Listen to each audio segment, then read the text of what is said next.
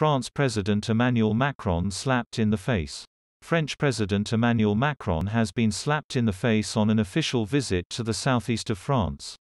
In a video circulating on social media, Mr Macron is seen walking up to a barrier on a trip to Tain-l'Hermitage outside the city of Valence.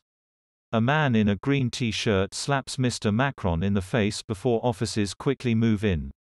The president, meanwhile, is pulled away. 2 men have been arrested following the incident, French media report. The man reportedly shouted "Down with Macron-ism" as he slapped the president, as well as Montjoie, Saint-Denis, the battle cry of the Old Kingdom of France, in reference to the banner of King Charlemagne. In the video, Mr Macron briefly returned to the barrier after the incident and once again interacted with the crowd. As yet the identity and motive of the man are unclear.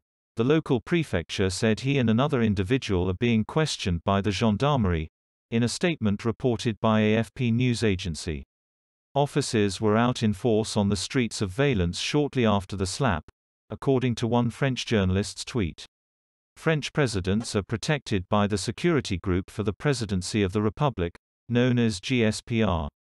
It was set up in 1983 and is reportedly composed of 77 men and women to protect Mr Macron during events.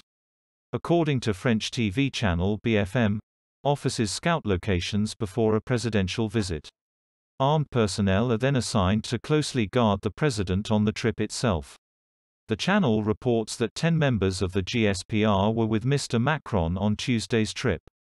Politicians have swiftly denounced the incident.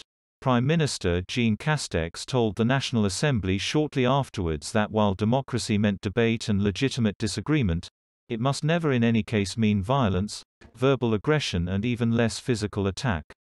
Far-left leader Jean-Luc Mélenchon tweeted his solidarity with the president immediately after the slap. And far-right leader Marine Le Pen posted her own condemnation, saying that, while democratic debate can be bitter, it can never tolerate physical violence. President Macron is currently on a tour of France and had just visited a hotel school in Tain-l'Hermitage. His visit to the area was set to continue on Tuesday, officials said, with a trip to a vocational institute for 25 to 30-year-olds.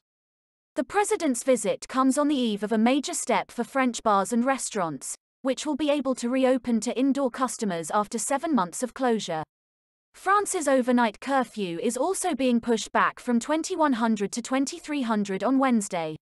Tomorrow, a new step will be taken, Mr Macron tweeted after his visit to the hotel school.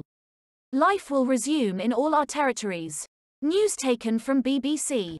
Please subscribe to my channel. Thanks for watching.